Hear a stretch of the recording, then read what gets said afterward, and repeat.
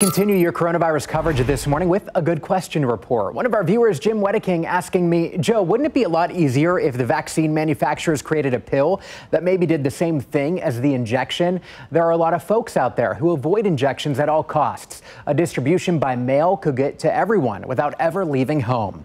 Jim, thank you for that good question. And here's what we know about this. There is a COVID-19 treatment in pill form that's being developed. Results have shown early promise. It would be similar to something like Tamiflu for the pandemic.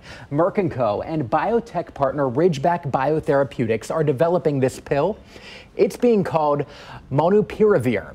Now, it would work like this. It's an at-home 5-day treatment. It would stop the virus from reproducing before causing major damage. The goal of this pill is to reduce the time it takes to get a negative test after infection.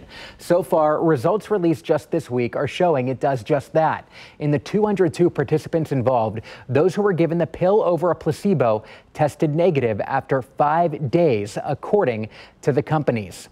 Virtually, this stopped the virus in its tracks. And there are no side effects of concern at the current moment, but more testing needs done. Now, we do have a look at what the pill could look like. It comes from the company creating the drug, this picture right here. Doctors studying the drug say it could be a, quote, holy grail, and it could be here in as little as 4 to 5 months. We'll keep you updated as this continues and as the experimental trials progress. Now, if you have a good question you want answered, email me at goodquestion@kctv5.com.